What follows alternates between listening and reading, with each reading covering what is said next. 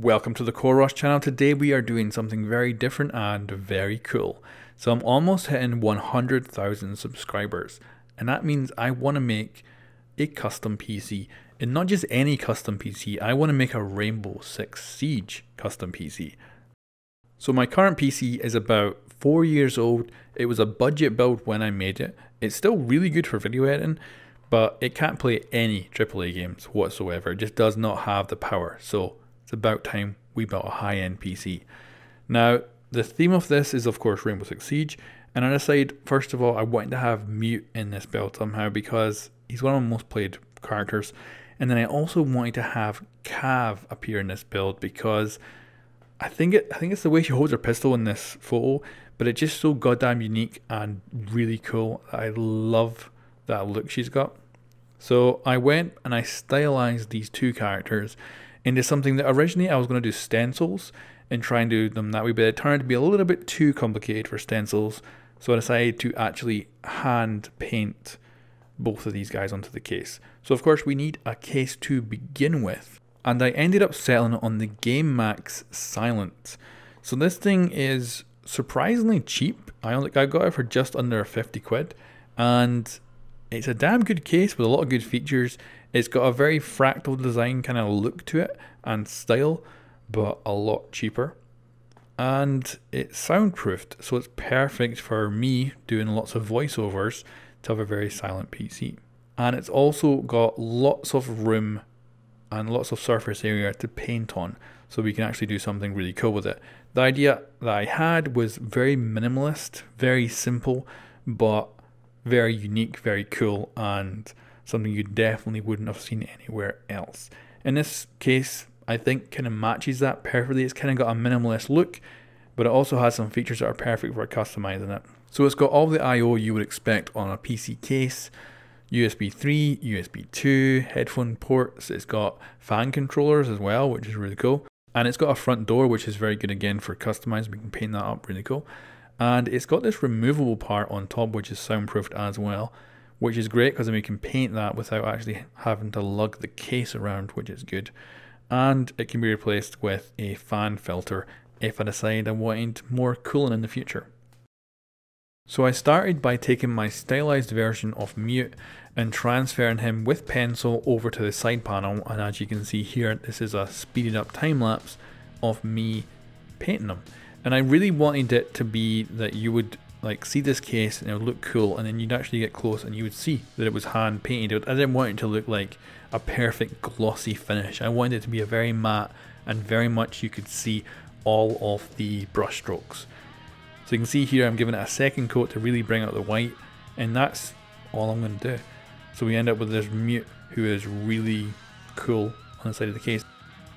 And of course, if you've never played Rainbow Six Siege before, you're not going to have any idea who the hell Mute is. But the idea with this is that if you do play Rainbow Six Siege, you're going to look at this case and go, yeah, that is Mute. Immediately, you're going to know that that is him. And I think the fact he's got that cross over his gas mask really helps to sell the fact that this is Mute. And then next up was doing Cav. Now, since Cav was released, I have absolutely loved her character. And I love that kind of original picture of her being released with her gun up against her face.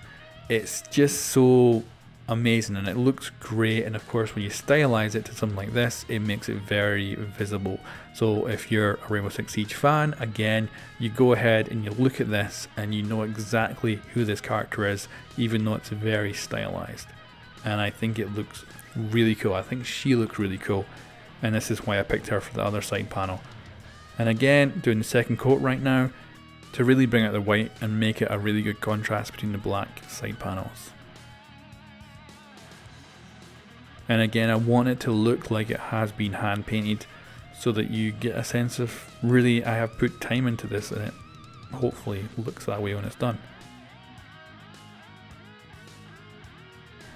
So again, there's Cav finished. I think she looks freaking awesome. I'm really happy with how she came out. And then that panel that's on the top that's able to be taken off, that's where I decided to put the R6 logo. And that is because it means I can actually paint it very easy. And to get those curves that this logo has, it's really good to be able to turn around, or at least for me, it's very easy to be able to turn around the actual thing you're painting, and that makes it far easier to do those curves. And it didn't take too long to do this at all. I was quite surprised actually. And then we end up with the 6 with the gun in the middle, looking really nice on the top there.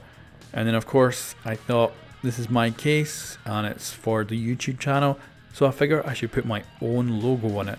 So this I decided to put on the front of the case, and I masked it all off. Thankfully my original design for the logo is very simple, so it just meant getting a compass, drawing 2 circles, a few straight lines, and it was done. All I had to do then was cut it out with a knife and then paint it. And that meant I had a very nice, sharp coreross logo on the case, right on the front, and relatively small so it doesn't look too big compared to the actual characters. And then I slowly, painstakingly took off all the masking tape and then touched up to make sure it was nice and straight. And this is the finished product. A fully customized case that is very much in the theme of Rainbow Six Siege with some of my favorite characters. I love how this has come out. I think it looks freaking awesome. I am so happy with it, and this will become my new editing rig. Currently it is empty, but within the month I'm hoping to have it fully kitted out. So if you have any idea what I should actually put in this, I've already got a good idea myself, but I'd love to hear any feedback on what kind of hardware you think I should put in this case. Now guys, I'm going to leave you with a bunch of different angles of this case. Let me know what you think. Do you think I used the right case? Do you think the design is too simple? Do you think it's perfect? Do you think it's maybe too stylized? Like, can you identify both those operators just by looking at them? And does it fit? You know, this black and white theme came from the original box art that was very much black and white in 2 halves, and that's kind of where the idea of the black and white kind of paint job came from. So you can let me know what you think of this and if it's a good design.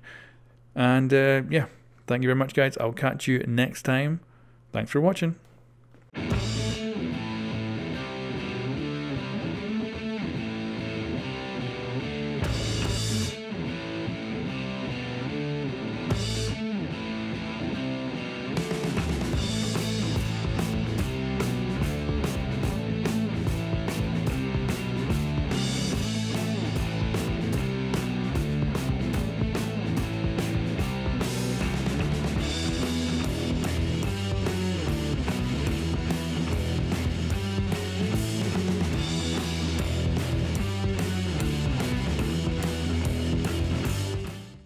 Hey guys, if you've made it this far into the video, thank you very much for the support. To make it to almost 100,000 subscribers is very surreal. It's crazy. I don't exactly have a very YouTube voice. I've got no idea how I've got to 100,000. It's crazy.